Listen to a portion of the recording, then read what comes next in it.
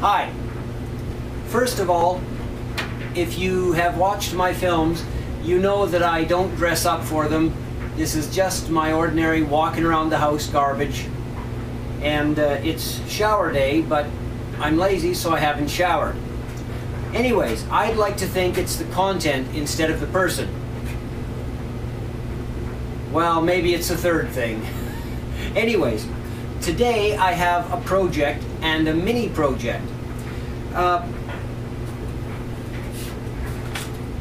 By now, many of you have seen that light that I built out of the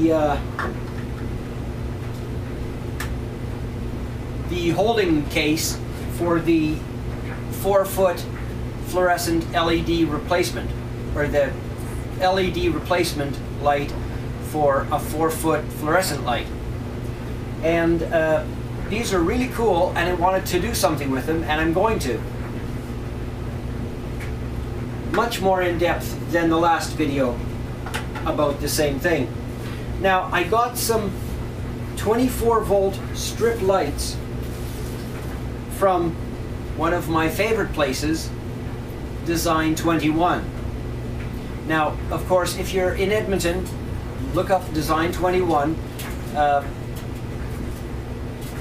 But the sign on their shop just says LED in big letters, which is great. So anyways, and it's a great place, awesome people. But anyways, I have all these strip lights, 24 volt, and I wanted to make them into something interesting. And I'm going to show you the process. The things you will need are, well, strip lights, in this case 24 volt,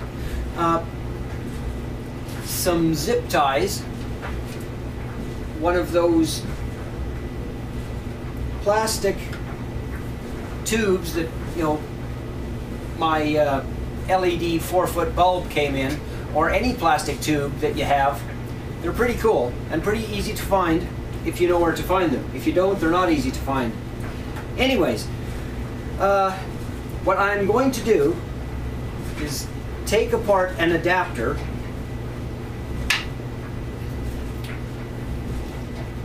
so I can test each of these bulbs, see what color they are, and I have made this because I kept on forgetting what color the packages were because I was too lazy to mark them, and there were only a few packages and the rest were loose. So anyway, I put together some Pringles cans because I'm a pig. And even though I don't like Pringles, Pringles were very cheap at work one day, so I bought a bunch. So I have these empty Pringles cans. I'm going to test these with what will be their power supply. Put them into each one, write on them what color they are. That way I will know and I won't forget. Anyways, oh yes, how to get a hold of this stuff? Well, go to LED places and, you know, just buy the stuff. Now, if you have a genuine interest in something, almost anything, but it's a true interest and you know about it, then a lot of places will say, hey, we'll help you out, we'll, you know, give you a discount, we'll, you know, give you some of our old stock that we can't sell. Most places, if you truly have an interest, are great like that. Some places aren't. But now, if you don't have an interest in something, people can always tell when you're faking to get stuff. So don't even try. And if not, just, you know, buy some light strips or some light parts and have fun, because they're not very expensive. Anyways,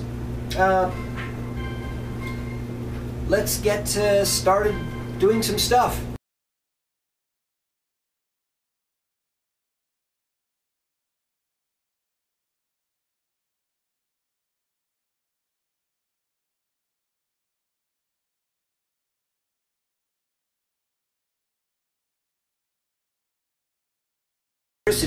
be very, very careful. If you don't know what you're doing, do something else. It's probably not your interest anyway. Me, I'm terrified of electricity, especially 24 volts. This adapter is only 15, but still, it scares me. So treat all electricity with respect. Wow, I'm making part 2, or the second segment, as boring as part 1. Okay. Now, first thing. This is very obvious, but I have to say it. When you are cutting the end off of a wire or an adapter, make sure that it is not plugged in. You'd be surprised. I was helping install furnaces over the winter one year for a part-time job, and this old guy bought refrigerators. Actually, what am I talking about? Refrigerators. Anyways, he bought one, put it upstairs, and the only plug-in was downstairs. So he drilled a hole, cut the end off of a cord, and he pushed it up through the floor by the fridge, and he said, well, hook it up. And just thinking that, sometimes people do things as foolish as I do, I sent someone down to check and make sure that the old guy had unplugged the plug. And sure enough, he put the wires through, plugged the plug back in, and I wasn't about to touch anything until I had a second person verify that that was unplugged. And it's a good thing, because when I'm really scared, I tend to poop myself, and that would not have been good for the job. Anyways, I had planned on, here's my wire stripper. I had planned on working as I talked, but, well, you know me. Okay, just strip these things.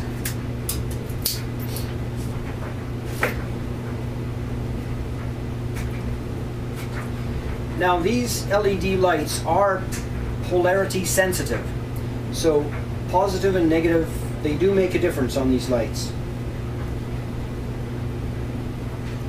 And these wires are not marked.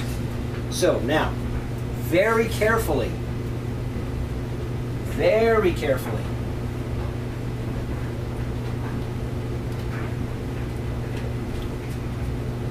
now, I don't know if you can see this, but you see, you have to find out which side is positive, which side is negative. I know it's 15 volts, it won't harm me, but still, I do not want to touch it. Okay, and we have also learned that this is a yellow, well, whitish yellow. I'm going to put it in the thing very carefully. You wouldn't believe how much I'm sweating because of that electricity. It scares the poop out of me. Okay, this one's right. Actually, what you could do is decide which color you want in your strip, and then as soon as you find out the polarity, hook them up, and then use the one bulb to check the other ones. So you don't have to worry about shocking yourself.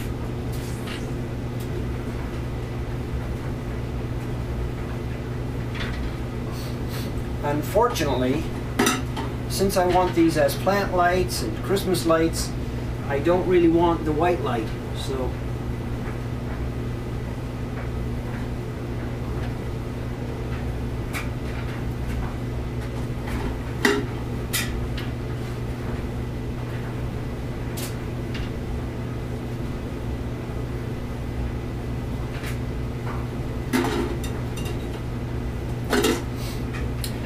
once again, this is a 15 volt adapter, so it doesn't have to be exactly 24 volts. Well, it probably does, but I don't know.